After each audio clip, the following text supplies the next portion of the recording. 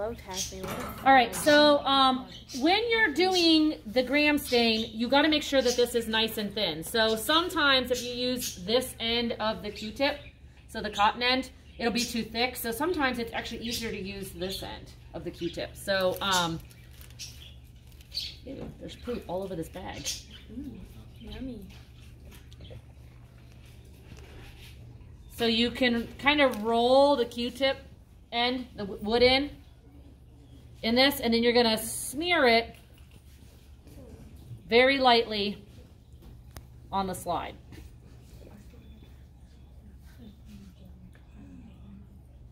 So you guys see how thin that is? So you can see through it. If it's thick, any of these thick areas, you won't be able to read.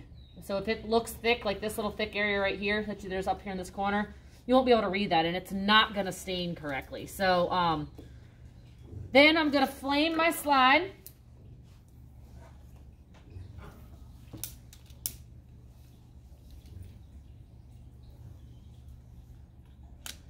And just enough to kind of dry it. That's all I want. And then I can set my slide down over here.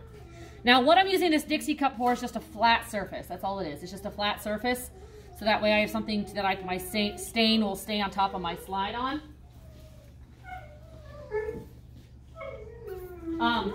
If you have an uneven surface, your stain will roll off of here and it won't stain your sample correctly. So you want to make sure it's even surface. So then guess which one of these stains I'm going to start with? Number one. Number one. Fantastic. All right, so number one is called Crystal Violet. It tells you right on there, Crystal Violet.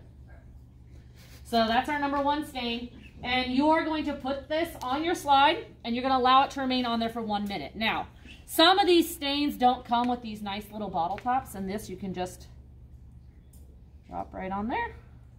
Oh, you cover the whole slide.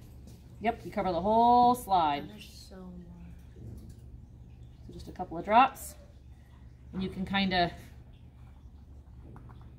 roll it a little bit to make sure it covers your whole slide. It's so weird. We're going to let it sit for 1 minute. So we're about quarter till at the seconds. So we'll sit for 1 minute.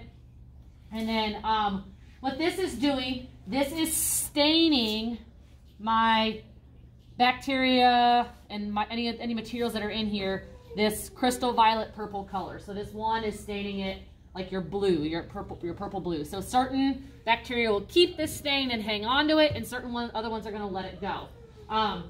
And so once it's been on there for 1 minute, then we have to rinse it off with distilled or tap water.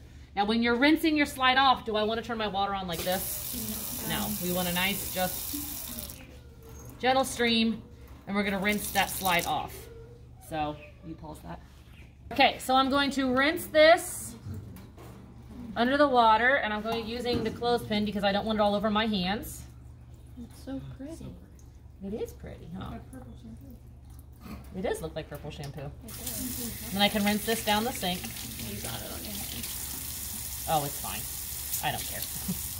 Come on out, Mrs. Slidey. Come on out. All right, so do you guys see how that looks? That purple. We don't need to dry it or anything, so I'm going to do the same thing. And now I'm going to do what number? Number two. 2, right? So number 2 is iodine. Okay, iodine. Is it just actual, like, the same iodine? It's similar iodine to that, but it's stronger. So it's a stronger tincture. So same thing, I'm going to put this on the slide, cover the whole thing, and I'm going to, again, let it sit for 1 minute. So again, I'm going to use my clothespin. I'm going to gently rinse. And when I'm rinsing, I want to rinse until the water runs pretty much clear, because otherwise I'm not rinsing enough of it off, okay? So the next thing I'm going to do is I'm going to go to number 3. Number 3 is actually a decolorizer. It's not a stain at all. So what it's going to do is it's actually going to take the stain off of here. And so I'm going to kind of shake this off. And then I'm just going to hold this over the sink. And I'm going to drop this. Do you guys see how that decolorizer is taking some of that stain off? So nice and gentle. What's the price? Because some of those bacteria will still hold on to that stain. So do you see how there's still some purple color on there? there's still some purple color on there. Certain ones of these bacteria, yep, it's taking all the extra stain off. And you want to do it just until it about runs clear. So it looks pretty good. Yeah, it's pretty clear looking. So then we're going to rinse this off one more time with tap water. Because if I don't rinse that decolorizer off well, the next stain won't stick. So.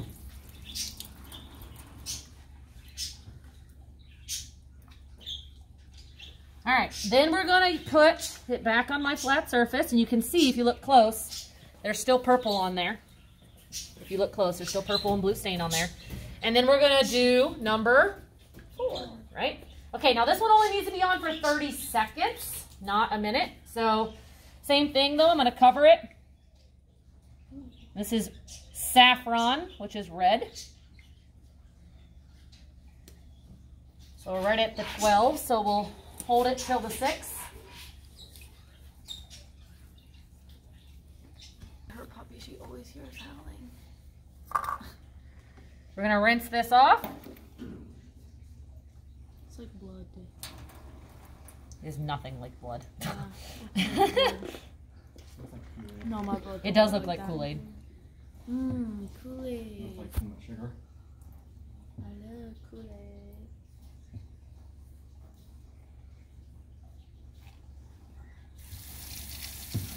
I turn that stream up on the back of the slide to kind of rinse off the